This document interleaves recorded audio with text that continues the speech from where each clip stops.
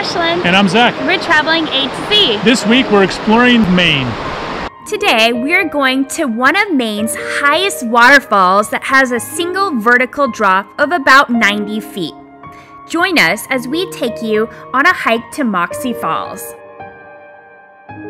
So we're in northwest-ish middle Maine. And we are gonna go hike to Moxie Falls. It's supposed to be about 1.7 miles round trip and pretty flat. This trail is supposed to take you to the waterfall. How pretty is this? Yeah, pretty nice.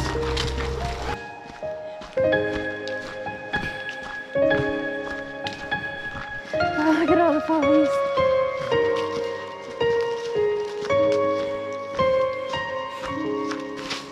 We're gonna go see Moxie Falls. It's this way. And this scenic area is 217 acres.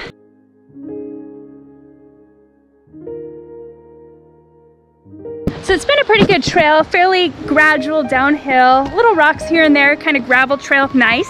Now we came to this boardwalk, which is behind me, and I hear water, so I think we're getting close.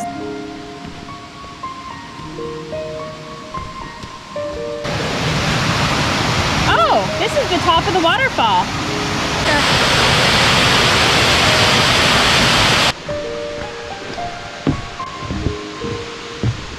So they definitely have some nice viewing platforms. So now we were at the top of the waterfall. There's a trail off to the left. I think it's supposed to give a really good view of the actual waterfall. Okay, that's a pretty legit waterfall. And that is Moxie Falls. It's about 90 foot tall. I think it's a little higher than that. And the pool beneath it is around 17 feet deep. This is supposed to be one of the tallest waterfalls in the whole New England states and the tallest waterfall in Maine.